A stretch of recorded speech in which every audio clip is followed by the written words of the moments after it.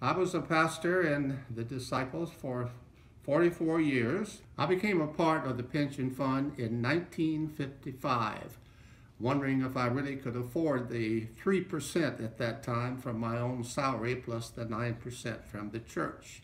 Well, I decided, yes, I will do that. Fortunately, most churches began to assume the pension fund as a part of the payment for the ministry. The pension fund has been a tremendous asset to our lives. Today, we live in a very gracious home. We are very fortunate that the pension fund has blessed us with increases in our salary. And also, we had invested in tax deferred and also in an IRA. And all of those funds have been very productive for us, and especially since we retired. We now are enjoying the benefits of tax deferred and the IRA.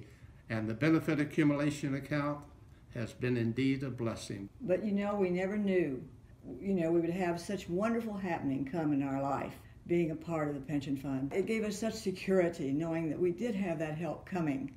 And now today, with the blessedness of the pension fund, we're able to give annually to the 13th check and also to ministerial assistance. It's a joy for us to be able to share and to help and to know that some people's lives are benefited just because we were benefited, all because of the learning how to give is a significant step in life.